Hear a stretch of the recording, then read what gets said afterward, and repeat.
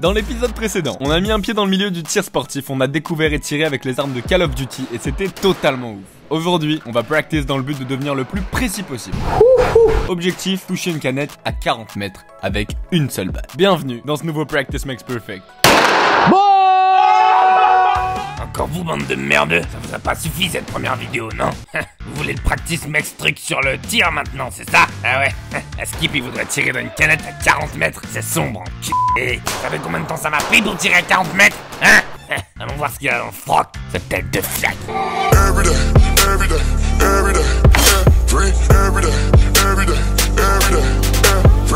Il est donc l'heure de commencer à practice, on a changé d'arme. On est passé sur un CZ PS orange. Spécialement pour le tir sportif. On va practice sur de nouvelles cibles là-bas. Et on va enchaîner cartouche, cartouche, cartouche. Et on va essayer de grouper tout ça. La cible à 15 mètres. Et comme Billy Crawford vient de vous le dire, on commence par practice à 15 mètres. Là tu enlèves le chargeur, t'en as mis deux qui sont dans le blanc. Au moment où t'appuies sur la détente, le guidon il est pas forcément bien sur la cible. C'est un peu différent. Et donc si t'arrives à rester dans le noir, c'est déjà exceptionnel. Hein. Vu le niveau, c'est normal, tu débutes. Ouais. Donc réussir à mettre 50 cartouches dans le noir, c'est pas mal. Moi ça me plaît pas, par là c'est pas groupé, j'aime pas. Round 2. Plus t'appuieras doucement et de manière linéaire vers l'arrière, plus tu seras précis. On va pas dire que t'as pris ton temps là. J'ai que deux dehors. Ouais, t'en as Ah, que deux dehors? Ouais. Je préfère avoir une cadence un peu stable. Putain, c'est cool, là il y en a quand même 8 dans le noir donc. On fait 2-10, il a dit. J'en ai 8 dehors sur 40, non 30, bref 35 je crois. Mais quelle sombre merde. Au début je kiffe pas parce que t'essaies de mémoriser les infos. C'est pour ça qu'il faut y aller petit Ouais. à petit et après on prend vraiment Faites du pas plaisir. 5 heures comme nous en un jour. Avec un super bon instructeur. Ouais, je veux battre Keza, tout ça. On va prendre du skill et on va défier Kedza. Je flex. On enlève ta cible. Ah bah carrément, regardez les haters, on enlève ta cible. Il tire trop bien, on enlève ta cible. Tu vas taper des gongs à 25 mètres. Les gongs. Les gongs, ils sont à 25 mètres. La deuxième étape, c'est de tirer sur des gongs. Non, pas celles de son pays. Les gongs de tir sont enculés. C'est hyper satisfaisant les gongs. Genre quand tu touches, t'as le bruit, tu le vois tomber et t'es en mode la récompense, tu vois, c'est la croquette. Donc on va essayer de toucher ça parce qu'on est à 10 mètres de plus loin. Là t'as 10 cartouches, je pense que tu vas toucher 5 gongs. Vraiment, si tu te concentres, tu prends ton temps, pour moi t'en mets 7. Oh là là, ça me surestime de ouf par là. Non. On met deux frère. Pronostic derrière l'écran, les compteurs maintenant. Eh 25 mètres ça calme hein déjà hein. Et vraiment là, la clé du succès, c'est que tu prennes ton temps et que tu appuies doucement sur la détente. Oh! Reste concentré. You got one shot. Magnifique, tu restes concentré, ça va être parfait ça. Ah!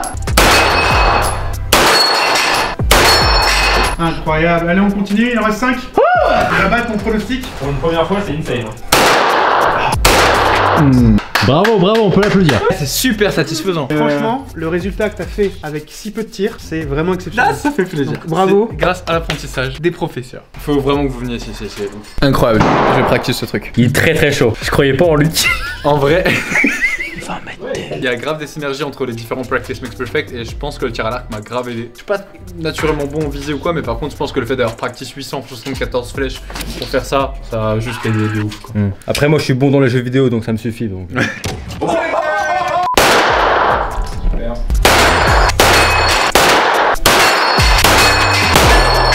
Nice. Je fais comme Keza. 6-6. Il faut qu'il rate. J'ai envie qu'il réussisse. Il faut qu'il rate. Le mieux ça. Well done. Combien d'années de tir, Adrien, au compteur? 16 ans, mais je suis très mauvais quand même.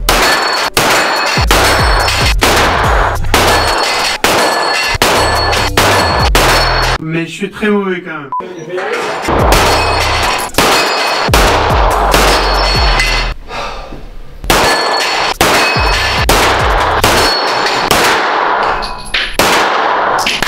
Pas mal quand même. Ok, pareil, 6. Dans la semaine, tu les rentres ou pas les 10? Oui, bien sûr, bien sûr. Bien sûr. Bien sûr. I'm coming. Ok, alors là on est du coup sur une petite cible qui s'appelle Train Shot. Il y a tout ça qui est relié à ce que tu vois à l'écran. T'as l'émetteur ici qui est protégé par un truc par balle. Du coup ça te permet de voir en fait sans te rapprocher des cibles où est-ce que t'as tiré. Et c'est exactement ce qu'on va faire. Let's go. Train shot à 25 mètres. Donc là, on fait start. 3 lettres, on va essayer d'écrire DAB. Nickel, incroyable. Ah, t'as vraiment écrit DAB frère. Là j'ai vraiment écrit Vraiment DAB. écrit DAB. On va passer dans un mode par exemple random zone. Nickel. Oh bro. Delta. Non, tu l'as raté. A. Nickel, tu l'as touché. C. Il l'a touché. C'est au milieu, c'est petit hein. Bravo. Bravo, bravo. Touché D. Nickel. Putain, mais il est chaud. Il est chaud, hein. Il est très très très bon. C. Putain. Nickel. A. Putain. B. Incroyable. E. Incroyable. Putain, enfoiré. D. Donc là, ta précision, elle est de 75%. Incroyable. T'as mis 3 secondes 54 en moyenne entre chaque coup. Tristan, je suis fier de toi. Ça fait En plein plaisir. temps. Tu sais, si moi je me dis vas-y, je touche le 3, je touche le machin, c'est nul un peu. C'est comme quand t'as un prof qui te dit hop, il te sort le PAO, tu tapes dans le PAO, tu vois. Ça peut être mis sur internet et après les gens peuvent te challenger. Là, on doit être, je pense, en tout à peut-être 2 heures, 2 heures et demie de practice sur vraiment à tirer, à se concentrer et tout. T'as dead ça de ouf. C'est quoi, je suis chaud d'essayer de l'écrire à d'être ça, je vais ça. Je crois que ça va finir sur une compétition ipsc. On va même peut-être aller à l'étranger où c'est encore plus ouf. Ça peut être un truc de fou ça. Hein. Mettez déjà les pouces bleus sur cette vidéo, moi je practice et on voit ce qui se passe. Bien joué les merdeux. Vous avez détruit la barre des pouces bleus comme je détruis Tata Monique. Donc je m'engage à entraîner cette grosse fiotte à aller faire de l'IPSC. Par contre, écoute-moi bien. Tu vas me faire un malin plaisir à t'abonner. Parce que je vais pas me taper sa sale gueule toute une vidéo pour rien, je te le dis. Alors maintenant tu sors ton doigt de ton tiac et tu t'abonnes. Ouais, pose ton pouce bleu aussi. C'est ça, ouais. Si merde le sang. Et bah les gars, ça part sur d'être ça, hein.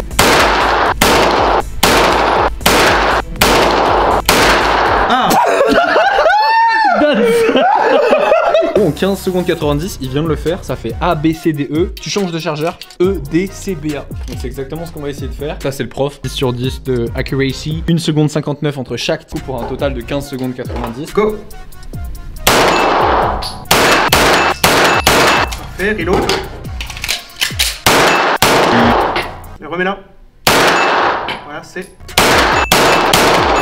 Yeah.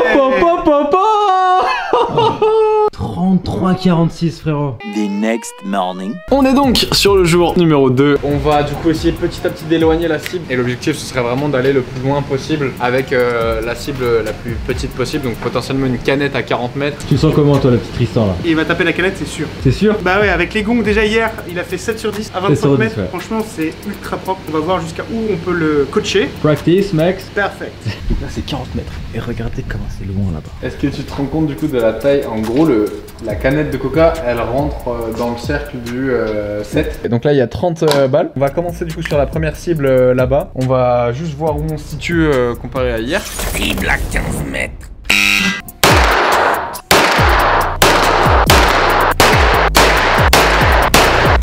Première que t'as mise, elle est dans le 10. Donc ça c'est propre. Waouh! En termes de précision, Ça fait bien là. Hein. tout ça il y c'est en le a 10. 2 dans le 10 quand même. Et ça c'est mouche. Essaye de revenir, de grouper un peu plus ici. On voit que c'est groupé et ça fait plaisir parce que C'est ce ça qu'on veut cherche, dire donc, que voilà. Donc il y en a une qui est trop à droite, ça veut dire que t'as appuyé un petit peu trop fort sur ton poignet. Et celle-là, t'as baissé un peu trop ton arme. Et sur 30 cartouches, t'en as mis que 2 dehors. Et le groupement il est quand même super. Ouais, là il y a un vrai trou là. Ah ouais, c'est propre. Là ça. Donc balle dans balle, c'est bon, c'est déjà réussi. Balle dans balle, c'est. Ouais, bah en fait c'est ça. Genre là potentiellement il y aurait eu flèche dans flèche. En vrai, j'ai même pas envie de tirer dessus à 15 mètres. Par rapport à la taille de la canette, c'est sûr que tu la tapes à ton niveau. Sur une balle, je pense Sur une que balle, c'est bon. il est très bon. Voilà. Pas la peine de le faire, mais je pense que t'as compris que je fumerais ce truc à 15 mètres quoi. Donc je te propose de faire le même exercice à 25, 25. mètres. Et boum, on va voir ce que C'est ça donne. parti. Cible à 25 mètres. La pression is plutôt intense. On va aller voir justement la difficulté entre 15 mètres et 25 mètres. Il y a juste 10 mètres de différence. Mais là, t'as senti? Bien sûr. Là, t'as fait un putain de groupement en bas à gauche. Oh man. C'est propre, t'es chez propre. C'est un truc de ouf. Est-ce qu'on peut comparer quand même avec une canette en termes de difficulté? Ah là, du coup, ça calme. Tu l'aurais touché une fois peut-être. Et on est que à 25 mètres. Là-bas, t'en as une qui pendouille à 40. Tu vois. Je te laisse imaginer la difficulté de mettre un one shot à 40 mètres. Tu fais 10 là-dessus jusqu'à ce qu'elle touche. Ça jusqu'à ce qu'elle touche. Ah, Qui deux dit pas qu'il- cartouches, Qui deux dit pas cartouches. qu'elle va toucher one shot. Donc là, on se met une balle chacun avec Kenza. On commence sur le petit ballon des familles. Ballon et canette à 25 mètres. C'est honneur à toi. Ok. Balle au centre. Ouf, c'est complicado. Oh.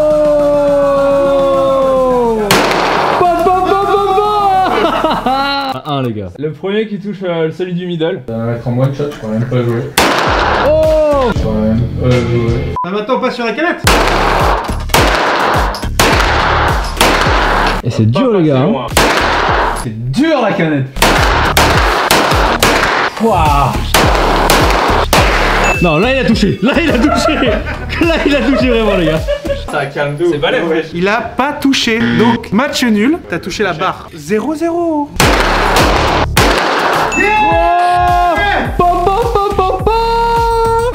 est en sueur. T'as essayé de toucher la mienne? Totalement. Tu l'as eu en plus? Je crois que je l'ai eu, non? Ouais, tu l'as eu. Non. Calmez-vous. Touché? Ouais.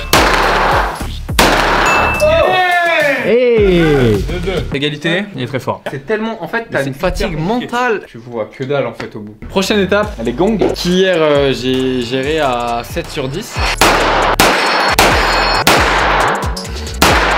Non. Tu essaies de faire tomber les trois le plus rapidement possible, tout en étant précis évidemment. Oh. Précis, on a dit. Mais c'est ça la difficulté, c'est la vitesse et la précision. Quand t'essayes d'aller vite, ça calme. Hein. Petit placement de produit Gymshark. Tous les outfits Gymshark toujours dispo avec le lien dans la bio, juste ici. Attendez.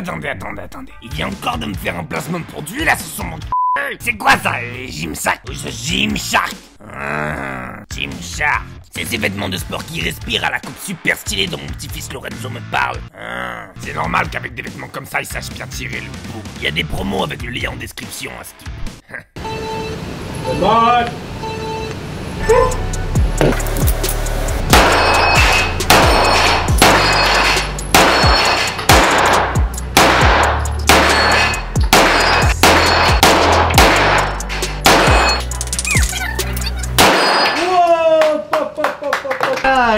Johnny, timer s'il te plaît. J'ai eu les 10 en 11 coups. C'est surtout la cadence. Ouais, c'est ça. Précis, rapide. Il est l'heure de passer à 40 mètres. C'est tellement long. Ouais, on va se mettre un peu de cible d'abord.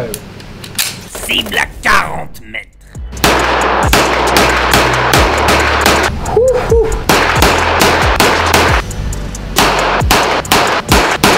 Tu crois vraiment que tu tires aussi vite, espèce de merdeux? Bien sûr que non. Heureusement qu'il y a Johnny pour accélérer tout ça parce que tu te ferais chier sinon. Tu te fais chier là, hein? Ouais. Donc merci Johnny. La précision, ça va pas être la même, j'annonce. Tu voulais un challenge? Ah bah là, il y a du vrai challenge. Hein. C'est si dur. T'es groupé, t'es un peu sur la gauche. Pour les compétitions, c'est 25 mètres. Là, on est à 40 mètres, donc c'est vraiment beaucoup plus dur. Ballon à 40 mètres. Oh, c'était si beau. J'ai mis quoi? J'ai mis 2 balles. Ah, c'est preuve. Oh. Le mec est monstrueux. Oh, il s'emballe. Man.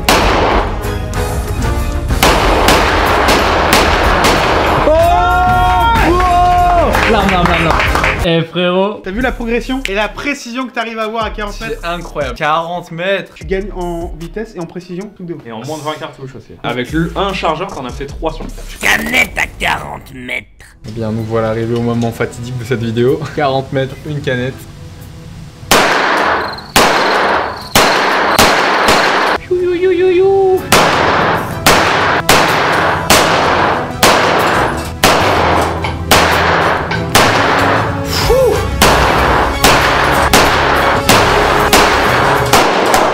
Oh man. Gotcha, bitch. Practice. Bravo! On va le refaire? Je veux quand même aller la voir. Waouh. Mais Comment on fait? Incroyable. Est-ce que t'es content? Ah, c'est ouf, la sensation, elle est ouf. Vous savez où ça se passe si vous voulez venir ici. Tente de tir vissou. Dans l'idée, j'ai réussi le practice, mais j'ai vraiment l'impression que je peux mieux faire. Parce que j'ai un peu l'impression d'avoir vidé tout mon chargeur sur la canette à 40 mètres. Alors on prend un peu de repos et on se revoit demain. Ok, femme, on est du coup revenu, même si on a terminé ce practice, juste pour vous montrer un petit peu le level et pour moi kiffer personnellement, parce que j'ai vraiment kiffé, du coup je suis officiellement licencié. Ok, ce son mon cul s'est fait un malin plaisir à vider tout le stock de munitions de l'armurerie, mais il a pas été aussi bon qu'hier, le con. Alors après avoir fait mumu sur les gongs pendant 1 heure, il lui reste 4 balles. Tu vas faire quoi avec 4 balles, Billy Crawford? Une canette, 40 mètres, 4 cartouches. Allez, vas-y très lentement entre chaque coup. Et après ces 2 jours de practice intense, il me reste 4 balles pour conclure cette vidéo. J'ai assez fait mumu sur les gongs, alors je me dis go tenter la canette à 40 mètres avec 4 balles. Et voilà ce qui s'est passé.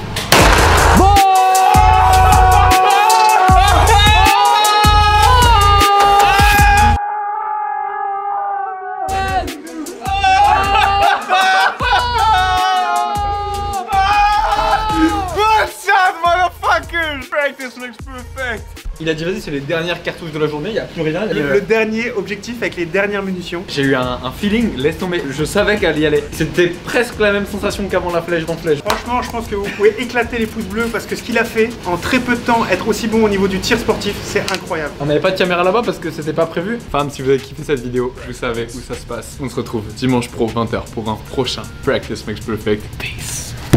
Et pour tous les petits merdeux qui voudraient venir essayer, ça se passe au cercle de tir de Vissou. Demandez l'instructeur Adrien. Il est presque aussi bon que tonton. Bon allez, moi je retourne taper tata Monique. Practice makes perfect. Practice. Practice makes perfect. Practice. Practice. Practice. Practice.